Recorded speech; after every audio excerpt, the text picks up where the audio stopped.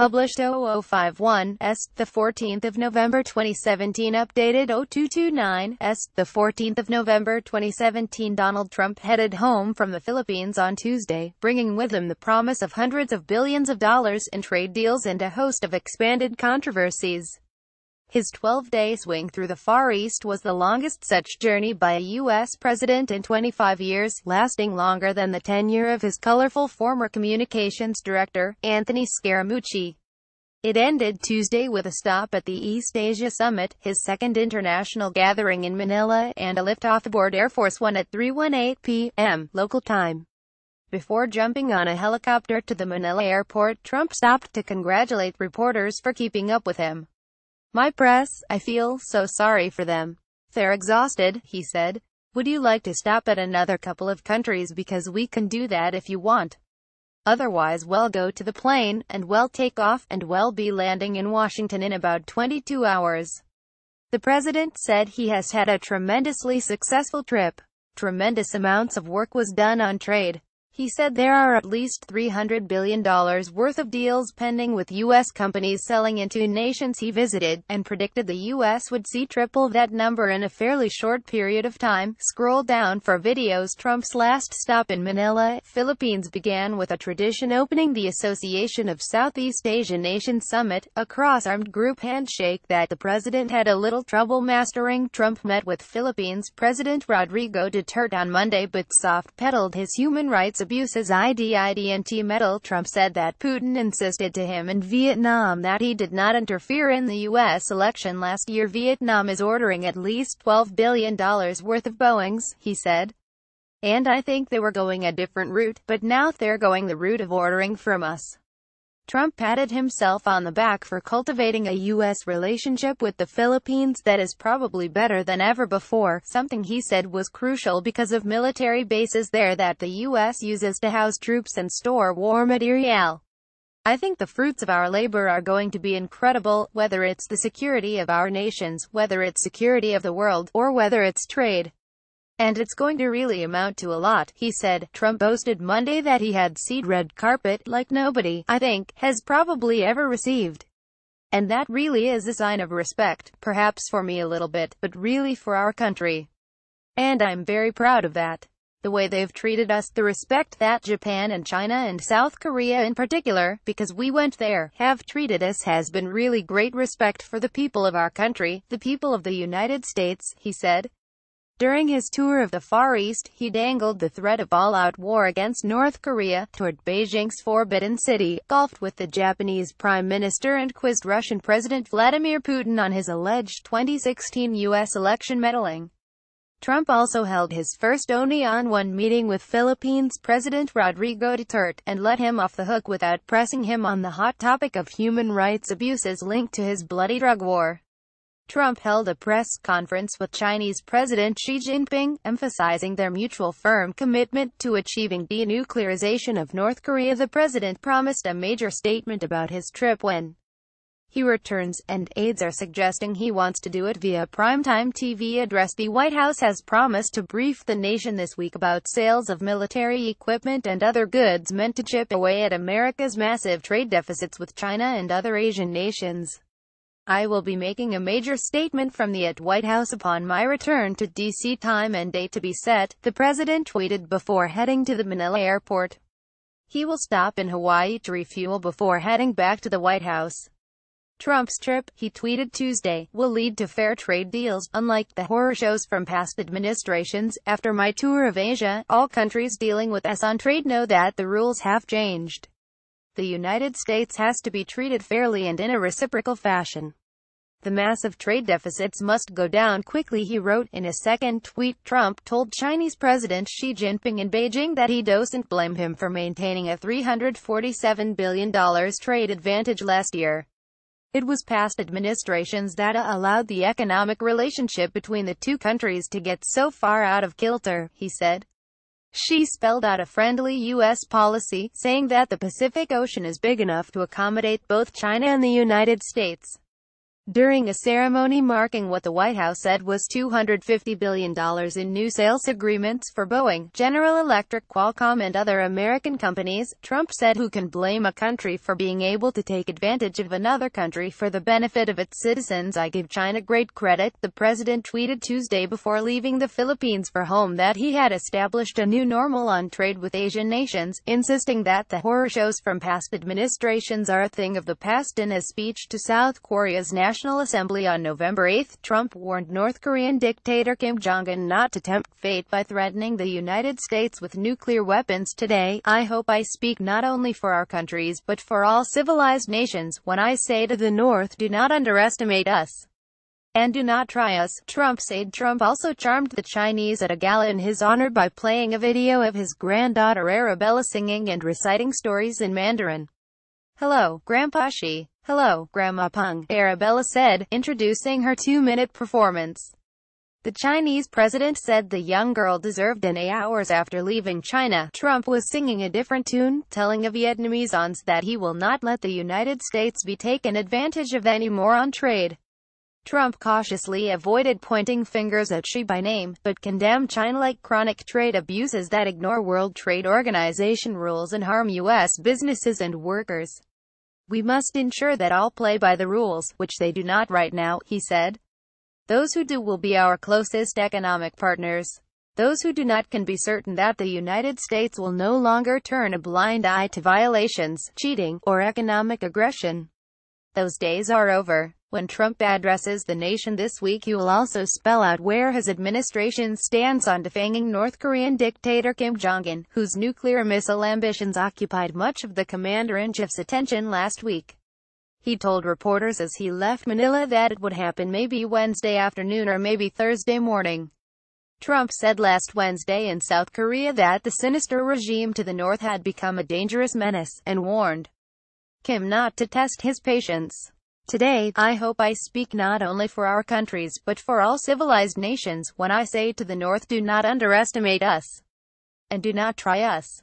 Addressing a global audience during a speech to South Korea's National Assembly, he insisted that the world cannot tolerate the menace of a rogue regime that threatens it with nuclear devastation.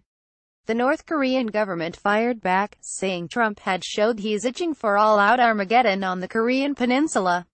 Trump, during his visit, laid bare his true nature as destroyer of world peace and stability and begged for a nuclear war on the Korean peninsula, the hermit nation's foreign ministry spokesman said in a statement carried by the state news agency.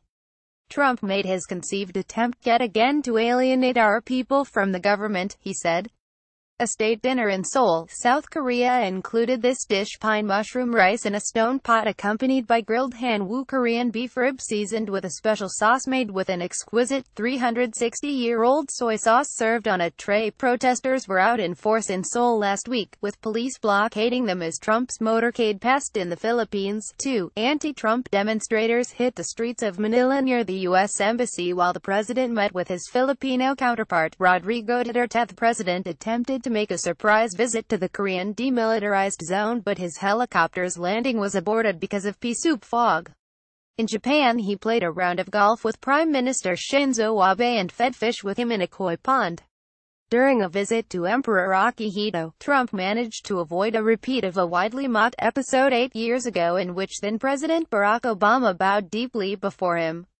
During his Twacity stop in Vietnam, Trump made news by appearing to side with Putin over American intelligence agencies on the politically fraught question of the Russian government's alleged meddling in the election that vaulted Trump to power. During a brief conversation with Vladimir Putin on the sidelines of an economic summit in Da Nang, Putin flatly denied it all. He said he didn't meddle. "I asked him again. You can only ask so many times," Trump told reporters aboard Air Force One. "I just asked him again. He said he absolutely did not meddle in our election. He did not do what they are saying he did. I really believe that when he tells me that, he means it," Trump said.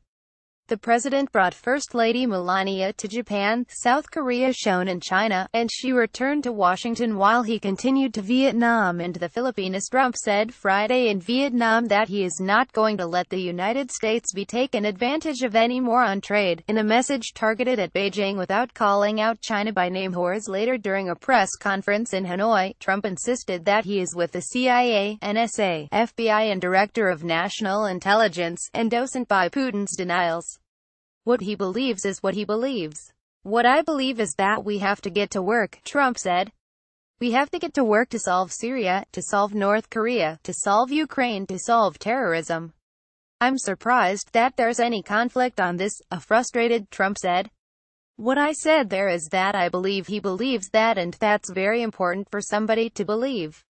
I believe that he feels that he and Russia did not meddle in the election.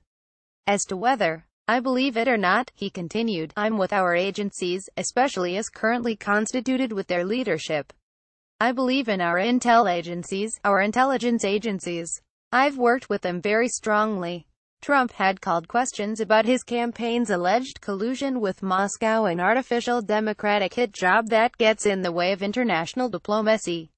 He said people will because of it as tense U.S.-Russia relations make it more difficult to cajole Putin into helping derail North Korea's rapidly accelerating nuclear program. I call it the artificial Democrat barrier. It gets in the way, which is a shame, he said.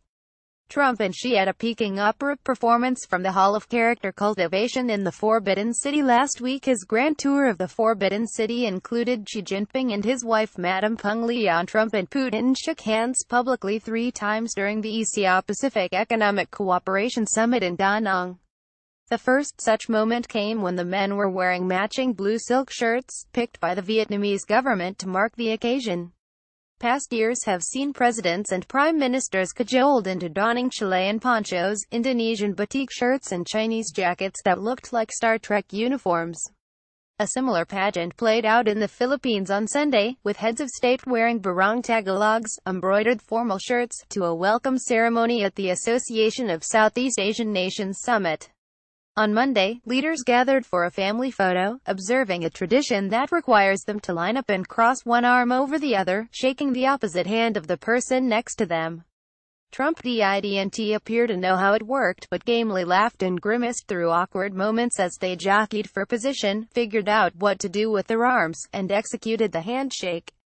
Trump shook hands with Japanese Emperor Akihito as the two met at the Imperial Palace on Monday, but managed to avoid repeating an embarrassing episode from the previous administration when then-President Obama bowed deeply in 2009. But the bigger news from Manila surrounded Trump's decision not to press Rodrigo Duterte, his host, about his history of human rights abuses when the two met face-to-face. The meeting was one of the most anticipated of the summit, with human rights groups pressing Trump to take a tough line on Duterte's bloody drug war that has claimed thousands of lives. Duterte, who has spoken highly of Trump the last week, said he would tell him to lay off if the topic of extrajudicial killings came up. The issue of human rights did not arise. It was not brought up, Duterte's spokesman Harry Roque told reporters after the 40-minute meeting. White House Press Secretary Sarah Sanders said afterward that the conversation focused on ISIS, illegal drugs, and trade. She said that human rights briefly came up in the context of the Philippines' fight against illegal drugs, but Roque insisted Duterte had broached the subject of the drug menace in the Philippines himself.